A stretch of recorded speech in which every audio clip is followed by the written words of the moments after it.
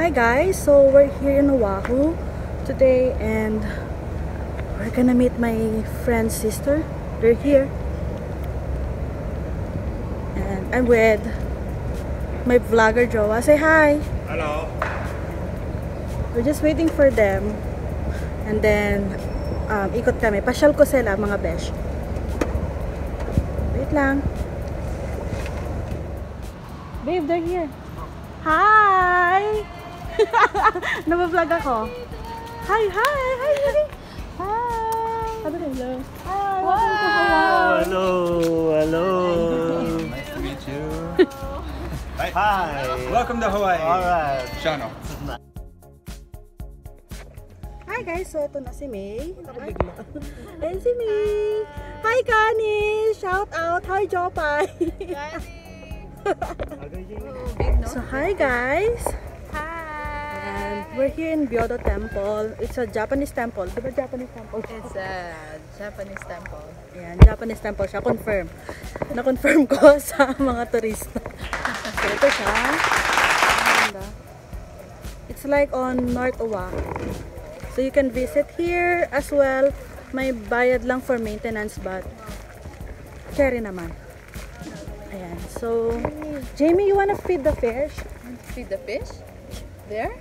You wanna go there? Okay, let's go. And we're just gonna buy some fish food and then kain kami. Pakainin natin yung mga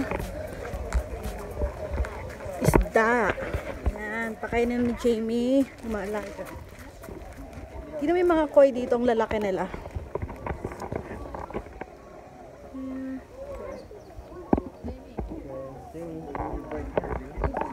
Jamie.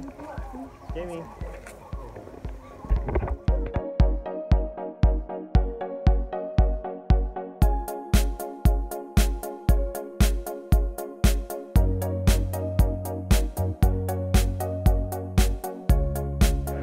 Hi guys! Alright. So she's busy. Yeah. Cow time! Welcome to the vlog. Say hi to my vlog!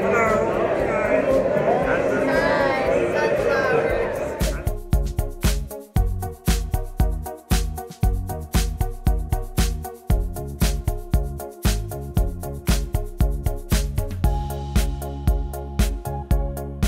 Hi guys! We arrived now dito sa room namin for a little staycation dito sa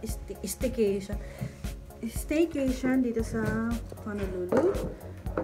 So usually pag pumupunta kami dito sa Honolulu kasi pag travel kami dito, may mga gagawin talaga kami, may mga ay ang ganda ng pailaw ni Mayor. Ang ganda mag-vlog dito. May mga agenda talaga kami. But tonight and this week, mag-hike lang kami ni Habi. Ito ang room namin. Simple lang siya. Meron siyang sofa, isang room, ganyan. Pero, okay na. Okay naman sa amin dalawa. Ayan. Room. Ayan. Buksan natin. At ang view ay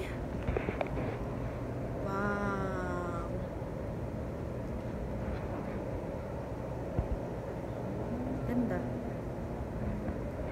City view.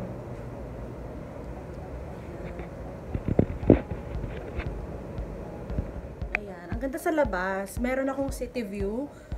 Tapos dito, ayan. Pati nyo na. Room tour muna tayo mga besh. Ayan. Ito yung sofa. Ganyan. Meron silang guide. Ayan. Nag-book kami through Priceline. Priceline.com, pero this video is not sponsored by them. We paid full. My husband did. So, yan.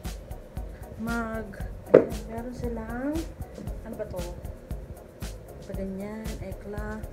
Tapos, ito, iuwi ko to, besh. Ang ganda ng card nila, ayan. Siguro naman walang bayad to. Diba? Iuwi ko siya, ang ganda. Tapos, dito, ito na yung cabinet na pinagawa ko kay Mang Erning. Ayan. Guys, one thing na pinaka gusto ko sa hotel talaga, isa ako sa mga gumagamit ng plancha. Pero medyo dirty itong plancha nila. Yung pakabayo nila medyo dirty.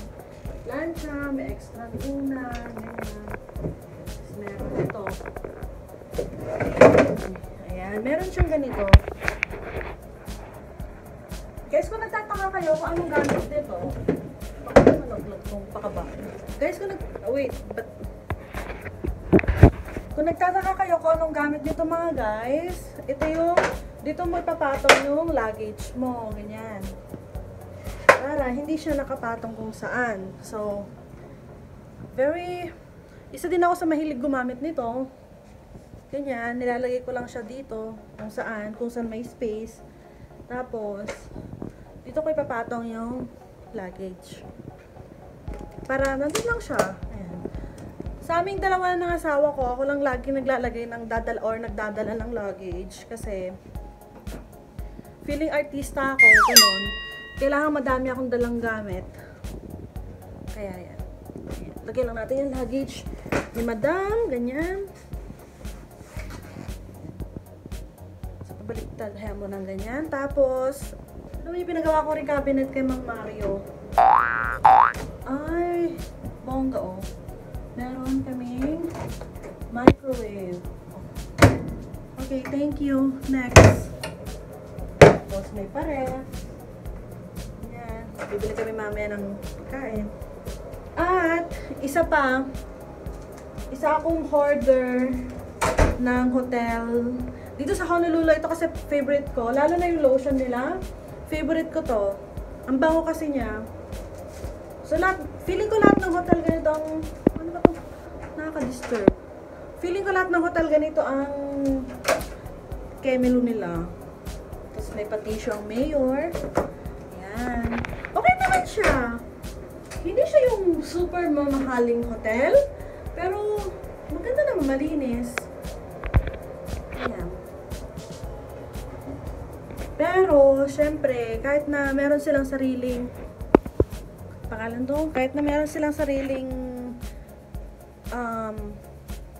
mga gamit doon, may dala pa rin ako. Ayan, may dala akong toothbrush. May dala akong... Babe, can you flip this one for me, please?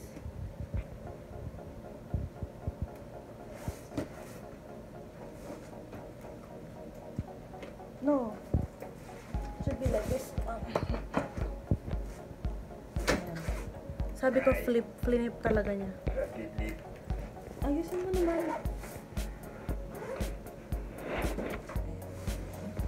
So, mag-unload na tayo. Ayan, ito ang gamit ko. So, yung damit ko ngayon, this one is thrifted. Ayan, ang ganda niya, diba? Tapos ito, binili ko sa Shein noon. Ayan, kasya ko pa siya. And then, dala ko, of course, ang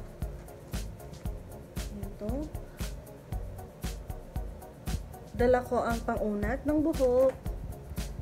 Ito yung damit ko kayo nang nagbiyahe sa airport. So, itatabi ko muna siya. Jogger pants. Tatabi ko muna siya. And then, dapat po, pag pumunta tayo na Hawaii, never ever forget, or kahit saan kayo pumunta, never ever forget to put, ano tawag nito? To throw some swimsuit sa luggage nyo, but because you never know. Ayan. So, meron ako ditong dress, isang dress. May dolly bag, boho bag. Tapos, of course, mamaya magtatanggal tayo ng medyo light na makeup. Tapos, huwag kakalimutan, dapat maganda ka. Ayan. Face mask. Nagdala ko ng face mask. Tapos, mga shirt and shorts. Ayan. Tapos, of course, underwears. Ayan.